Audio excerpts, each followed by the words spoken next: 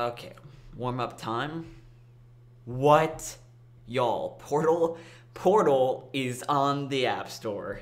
I mean, it's not like really Portal, it's like a... What is this?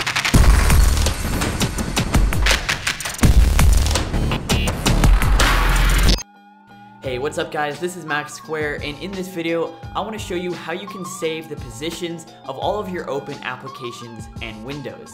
This is a really useful trick if you have multiple displays or if you have a bunch of apps that you keep running throughout the day and you never really want to close them, you just want to leave them where they are because you've already resized it and positioned it where you want it.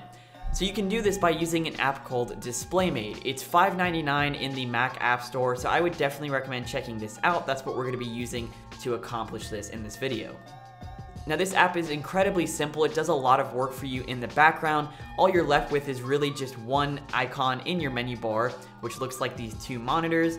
And you have a couple options. You can either save all of the window positions or just save the positions of the app you have open. And then once you have some saved settings, you can just click on the app again and restore all window positions or just for that app. Now we have two options to auto restore your settings, so that means whenever the app opens, it'll just automatically push all your applications back to where you had them, and then you can also enable it to open at login. So let's say I have a bunch of open apps here and I want to resize this so it just looks a little bit cleaner. And once I've done that, you can see obviously I've moved them around, but I've also resized some of the windows. So what I'm going to do is go up to DisplayMate and just select Save All Window Positions. Now let's say I resize this app, I move this up to the top right corner, I'll resize this window as well and move this app over. Then when I go back to hit DisplayMate, I can select Restore All Window Positions and everything just snaps back to the way we had it. Now of course I'm just demoing this for you on one monitor, but this works for as many monitors as you have. I have a multi-monitor setup right now, and if you move it to other displays and you resize it on that side, it's going to save it for all of your monitors.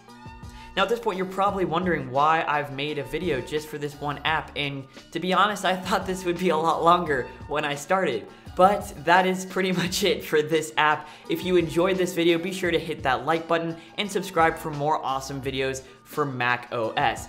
But just before you guys go, I want to give you a heads up that I'm doing my second live stream of the year on Saturday. It's going to be at 12:30 Eastern Standard Time. We're going to be looking at how you can animate just like Apple using some common software like ScreenFlow. I'm also going to be announcing something brand new on that live stream, so you definitely want to check it out. Links will be in the description. Anyway guys, thank you so much for watching, and I will see you in the next one.